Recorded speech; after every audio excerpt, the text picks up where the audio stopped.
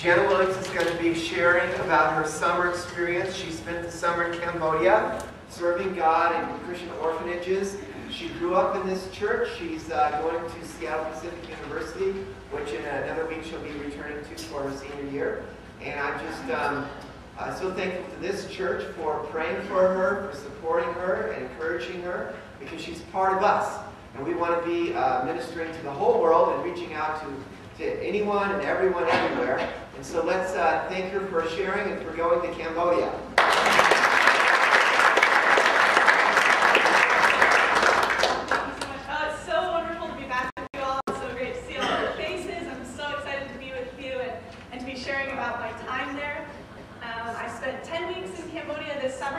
And I actually want to start with some pictures and videos that I put together that will give you a pretty good idea of what my time there was like.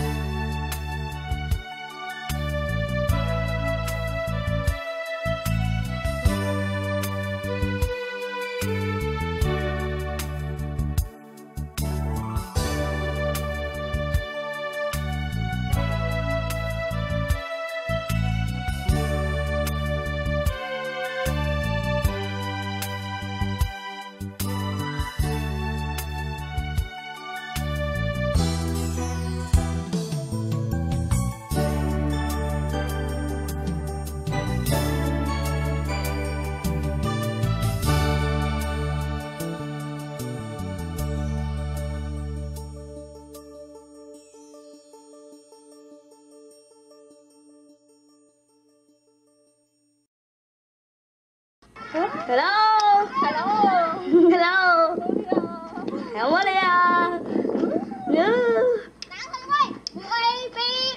Cái thôi biết đâu.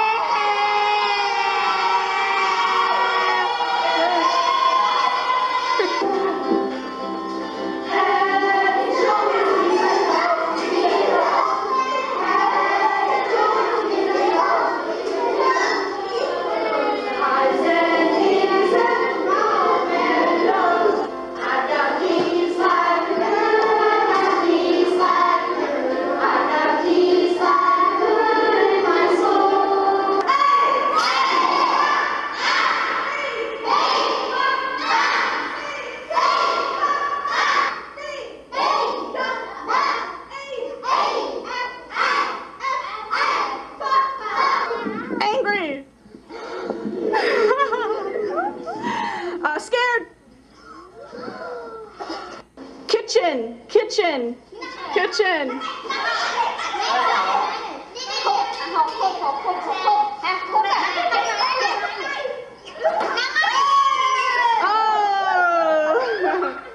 Tree!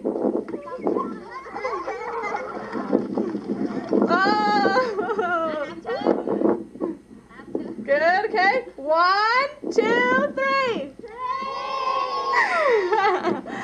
Okay, ready? Window!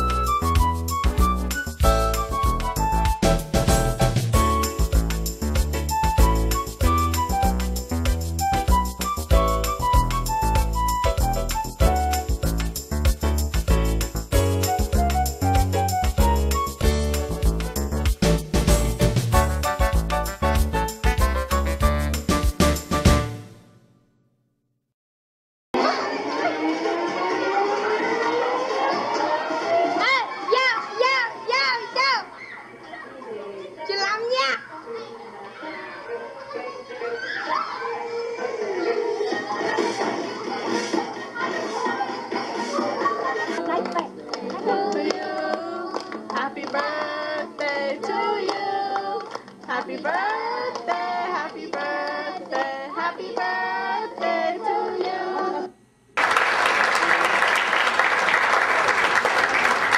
So I wanted to thank all of you so much for your love and support and prayers and also your financial donations because without all of you, this trip would not have been possible, and it meant the absolute world to me to be able to go back and to see these kiddos again and spend time with them. So today's sermon is entitled One Family, and I call it that because Cambodian Christians have a song that they sing quite often that says, "Nak nam pre please yam chikru satay moy," which means in Jesus Christ we are one family. And being with you here today, my church family, and sharing with you about Cambodian Christians, my family over there, I hope today feels like a little bit of a family reunion because we're all in God's family, and it's wonderful to see what is happening on the other side of the world. So the story of this trip actually goes back to 2017, and it's a story that I think kind of starts with a little bit of a miracle in my life. Last year, 2017, in February, I left Seattle Pacific University in the middle of the year on a medical withdrawal, and came back home, and it was a really, really difficult time in my life, really dark time. I was really struggling health-wise. I was battling severe depression and anxiety and panic disorder, and was having trouble eating, and I lost a lot of weight, and it was really, really difficult time, and there were many days when I couldn't even get out of bed, I couldn't even walk, and I couldn't eat anything, I couldn't sleep, and I just felt so down and sad, and there was like maybe 2 months where I don't think I smiled or laughed for an entire 2 months, which isn't me at all. And I didn't know if I would ever get better, if I would ever make it out of that place. And I remember being in the shower one day, and my hands were shaking like this because of my medication. And I just put my hands out like this, and I said, you know, God, I know from my first trip to Cambodia that there's a calling on my life and that I have a passion for these kids. But right now, you know, I'm so weak and I'm so down, I can't do anything. That if this calling is really true, if it's really on my life, God, then it's going to have to be you, and you're going to have to do it. And everything I do in the future is going to have to come through you and your strength because I am so weak. And I didn't get better right away, but I think that was a really important moment in my life to teach me dependency on God. And that when we go into ministry, even though this summer I went in and I was healthy and everything, to wake up each morning and depend on God for the strength to get through the day, and for His Spirit to be in the classroom, and for Him to do the work. Because we are not strong enough for all that God wants to do, that we have to depend on Him. Also during that time, when I was really sick and I didn't know if I would get better, I was praying to God, and I was asking God, will I ever make it out of this? And He said to me, the strongest I've ever heard God say to me, He said, "Jana, your work is not yet done." And I took those words and I held on to them, and they kept me hoping and kept me believing, because I knew that that was a promise, that I was going to be healed at some point, and that I was going to be able to continue in the passion and the work that God had for me. And so going back this summer was like the fulfillment of part of that promise. Of like, your work is not yet done. I had more work to do, and so this was a dream come true, and really, really a miracle that I feel that God brought me from last year to this year. So I heard in a message something that said, remember that God's delays are not the delays of inactivity, but of preparation. And for 3.5 years, I really wanted to go back to Cambodia, but it kept getting delayed. But I think that was a time when God was just preparing my heart. And also, I heard a speaker once say that in our deepest need, we learn an element of God's character that becomes most significant to me. And last year, I really learned about God as healer. And it took an entire year for that healing to come. But I learned who God is intimately as healer. And when I went to Cambodia this summer, I was able to talk to them about the healing God had done in my life. And I know that resonated with them because they've also experienced a lot of healing from God in their life. So this morning, there's a Bible verse from Isaiah that I kind of want to focus on. And I'm going to read it for you now, and then we'll dive deeper in throughout the message. But it's from Isaiah 58, verses 6 through 12. So it says, "Is not this the kind of fasting I have chosen, to loose the chains of injustice and untie the cords of the yoke, to set the oppressed free and break every yoke? Is it not to share your food with the hungry and to provide the poor wanderer with shelter? When you see the naked, to clothe them, and not to turn away from your own flesh and blood. Then your light will break forth like the dawn, and your healing will appear quickly. Then your righteousness will go before you, and the glory of the Lord will be your rear guard. Then you will call, and the Lord will answer. You will cry for help, and He will say, Here I am. If you do away with the yoke of oppression, with the pointing finger and malicious talks, and if you spend yourselves in behalf of the hungry, and satisfy the needs of the oppressed, then your light will rise in the darkness, and your night will become like the noonday. The Lord will guide you always. He will satisfy your needs in a sun-scorched land, and will strengthen your frame. You will be like a well-watered garden, like a spring whose waters never fail. Your people will rebuild the ancient ruins and will raise up the age-old foundations. You will be called repairer of broken walls, restorer of streets with dwellings. I love this set of verses, and at the beginning it talks about a kind of fasting. And I think when we think of fasting, we usually think of not eating food, but fasting in spiritual sense can be anything we're giving up or sacrificing so that we can spend our time honoring God and kind of focusing on God and serving God, and a time that we realize our dependency upon God. And I love that this verses talks about a certain kind of fasting, something that is pleasing and honoring to God is living our lives in service, helping the oppressed be free, and feeding the hungry. So the very first place I went to on my trip was a Christian community school. It was way out in a rural village, and it was started by a Christian family there because they really wanted to transform their village. The village that they're in and the villages around them have a lot of difficulties. There's a lot of conflict, and there's a lot of addiction, and there's a lot of pain, and there's so much tragedy and fear, and all of those things hold so much power over the people there. And I heard story after story of such tragedy, and these children growing up in extreme poverty and starvation, and their parents dying from all kinds of things. And it seems like these kids kind of have no chance, because even if there is a public school nearby, the school does not offer a good education. They really have no chance of graduating high school and no chance of going to university. So everything seems stacked against them. But this Christian community school wants to change that and wants to give these kids a chance. And they offer a safe place for kids to come and play volleyball and play soccer. And they offer 3 English classes and a Khmer, which is Cambodian language, class, and computer classes and Bible studies. And these kids can come there and they can get some extra skills they need that give them a chance of finishing school, a chance of going to university. And they also are introduced to the love of God and a greater hope than what is in this world. And they need role models, good, healthy role models, because not all of them have that at their home. And so here's the classroom that's connected to the side of the church. And it really brings me back to those first verses in verse 6 that say, to loose the chains of justice and untie the cords of the yoke, to set the oppressed free and break every yoke. Because in this village, the government and their circumstances and being born into intense poverty, all of those things are like these guilts and these burdens and these injustices on their lives, and this school is acting to loose those chains and to set these children free.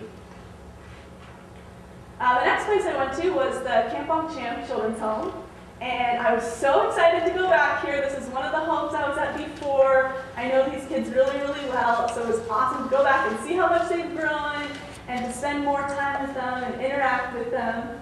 And to also see they have some brand new buildings, which was something we were praying for before, and it's awesome to see God's provision. The pink one on top is the new girls' building, and the blue one on bottom is the new boys' building.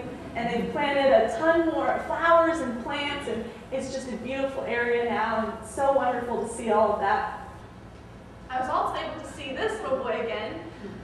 This boy's name is Saban, and this is a picture from when I knew him back in 2014. And here's a picture of him now. He's all grown up. And he was actually at a different orphanage before and got transferred to this one. They thought it would be a better fit for him. So it's been several years, and to see him and see how he's grown and matured and learned, and to see the healing that has taken place in his life is pretty incredible. And he really looks up to the house parent as like a dad figure, and Vandy, the house parent, gives him little chores and tasks to do to give him a purpose, and really is training and leading him. And right now we're really praying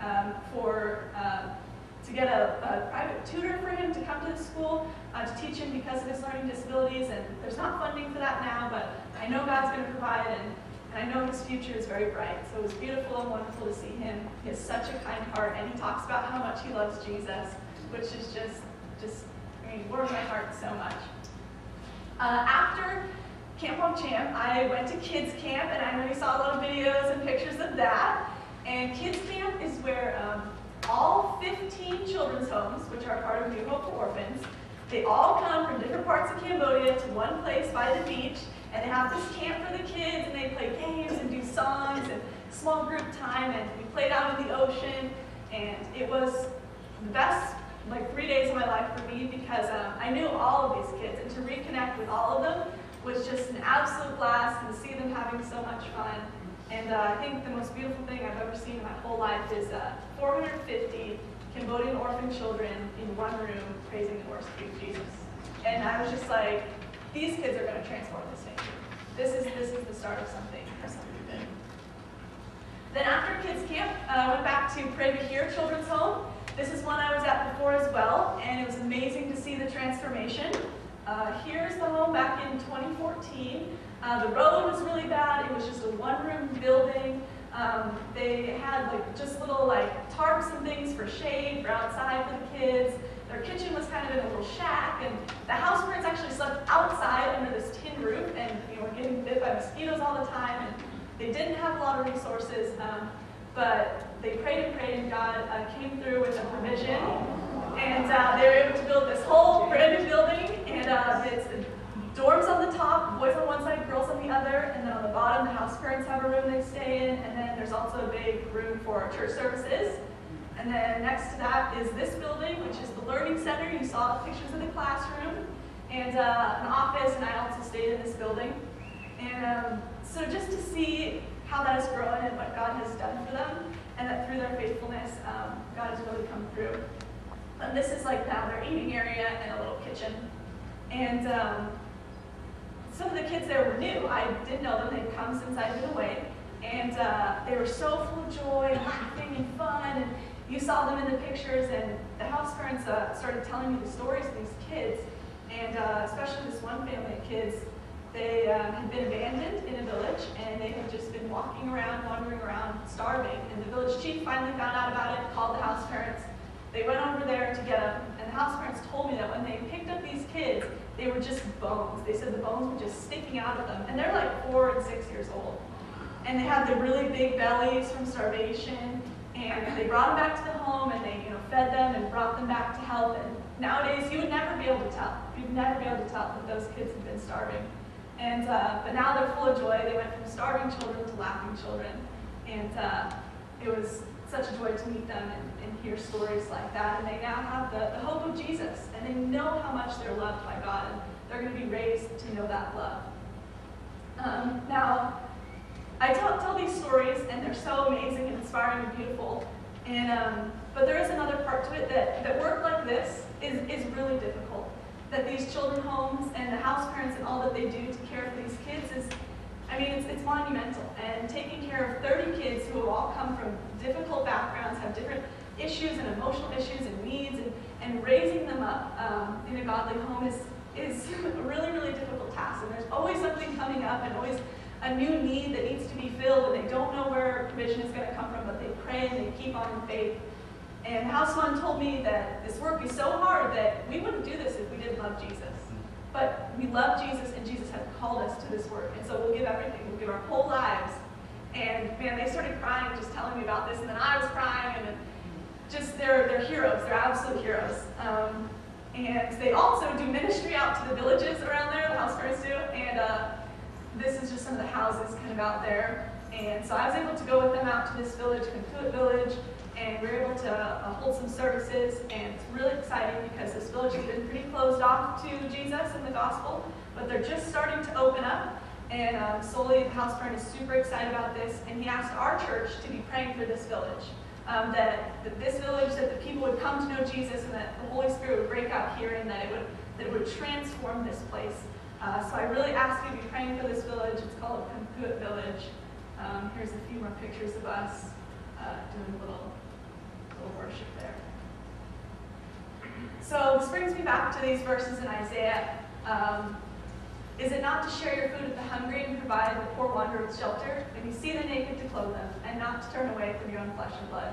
Then your light will break forth like the dawn, and your healing will appear quickly. Then your righteousness will go before you, and the glory of the Lord will be your rear guard. Then you will call, and the Lord will answer. You will cry for help, and he will say, here I am.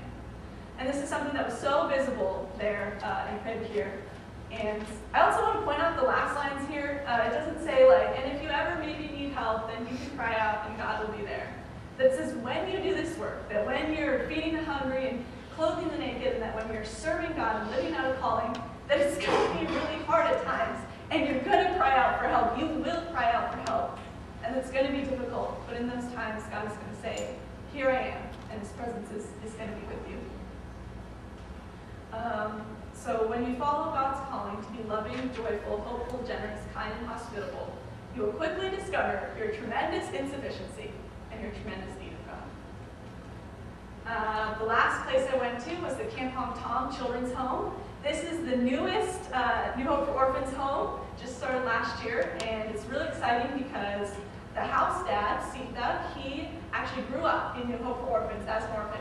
And now he is married with a wife and a young son, and they are now the house parents of this home.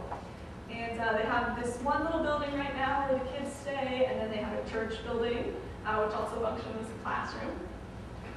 And really beautiful home to see house parents that came out of that system. When I was at these children's homes, one thing that I really learned was about creating a culture. And I'm not talking about American culture or Cambodian culture, but rather a culture of love, hope, faith, generosity, hospitality, and joy.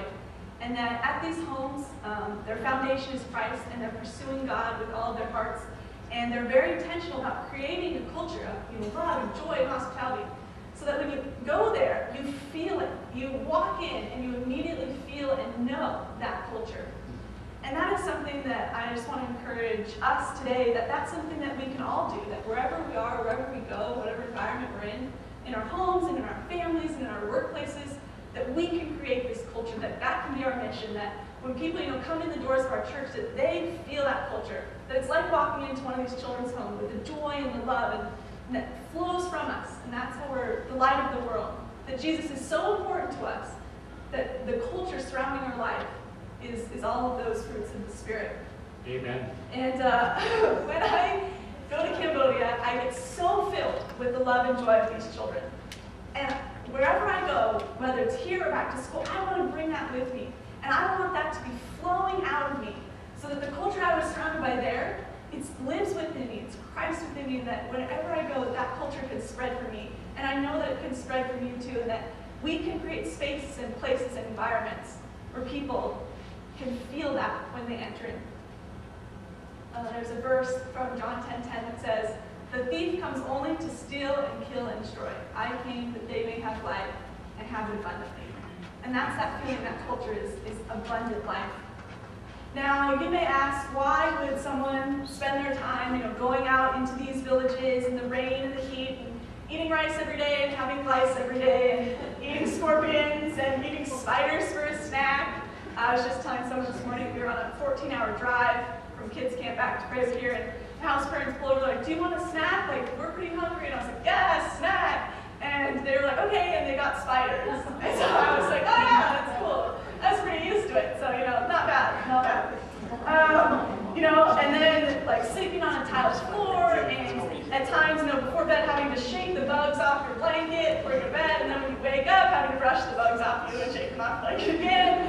And, walking through these villages for hours and loving people and facing diseases and coming against dark spiritual forces and facing rejection and hatred. Why would we do that? Why did we do that? It's because we love God, we love people, we know what Jesus has done in our lives, and we want to share that with others. And we want others to encounter God's love, and we want them to have abundant life.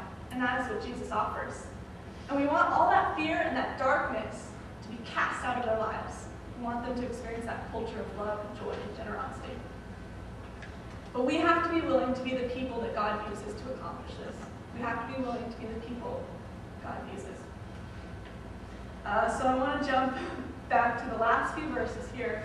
It says, if you do away with the yoke of oppression and with the pointing finger and malicious talk, you do away with that, and if you spend yourselves in behalf of the hungry and satisfy the needs of the oppressed, then God has many promises for us. It says that your light will rise in the darkness. Your night will become like the noonday. The Lord will guide you always. He will satisfy your needs in a sun-scorched land.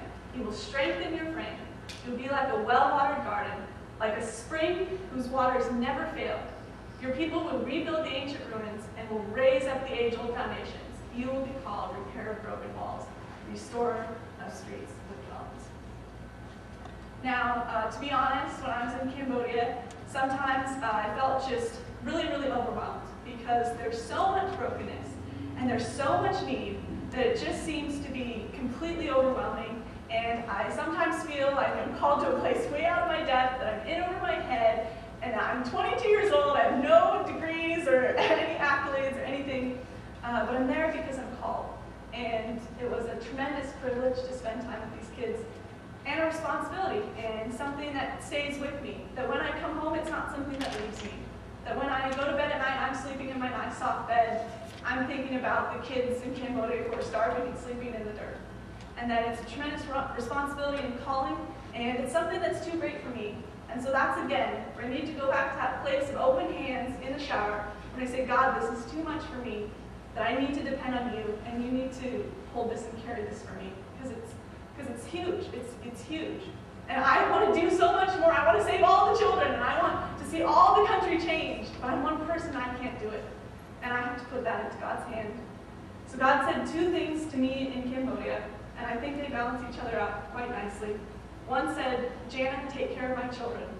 That while you're here and while you're with them, take care of my beautiful little children. And that was a calling and passion in me at that time. And the other thing God said to me when I was feeling overwhelmed, he said, Jana, you can let go. I'll hold this.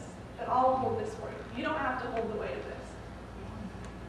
So I wrote in my journal something that kind of describes this. It says, what I carry in my heart is a gift from God, a love and a responsibility. It's not always easy to carry, but I know this is what God made me to do. It comes with tears and loneliness, but also immense joy and awe-striking beauty. I'm living in a place of restoration where God's love is healing the lives of children, and where God's love is ready to break out in the villages and transform this nation.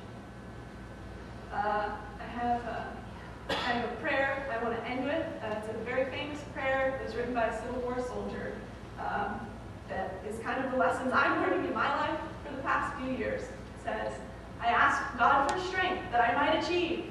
I was made weak that I might learn humbly to obey. I asked for help that I might do greater things. I was given infirmity that I might do better things. I asked for riches that I might be happy. I was given poverty that I might be wise. I asked for power that I might have the praise of men. I was given weakness that I might feel the need of God. I asked for all things that I might enjoy life. I was given life that I might enjoy all things. I got nothing I asked for, but everything that I hoped for, almost despite myself, my unspoken prayers were answered. I am among all men most richly blessed. So the promises I have for you to hold on to this week from those verses in Isaiah is God's healing, righteousness, the glory of the Lord is your rear guard. He will be there with you. He will guide you, satisfaction, strength, and restoration. Let's pray together. Dear Lord Jesus, I thank you so much for this church and the generosity they have shown and the love and the passion they have shown on these children. And I pray for New Hope for Orphans, and I pray for the nation of Cambodia. I pray your love continues to break out, and that you use these children to change this whole nation, and that you would lift people out of poverty and lift them out of spiritual poverty and out of emotional poverty, God, and that your kingdom would come. We pray your kingdom comes, God, and that we would be people that create that culture of love and hope and joy, because we're all in for you. We're all in to your calling, no matter what it costs, God. We pray that we would follow you.